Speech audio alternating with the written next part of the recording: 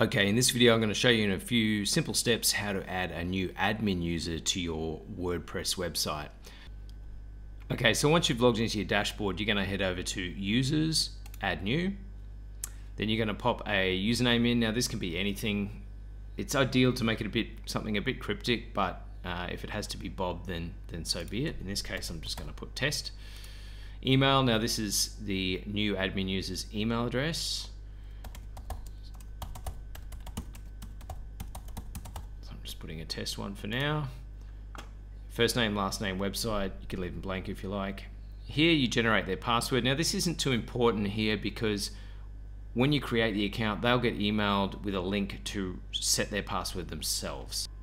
So we want to leave this ticked, send the new user an email about their account, which that will send them the link I was talking about. And most importantly, we want to set them, if we want them to be an administrator. And then we just press add new user. And then they will be here in the list as an administrator. So this is the email they'll receive. It'll give them their username. It'll give them a link where they can log in and change their password. And it'll just provide them with a general login page for future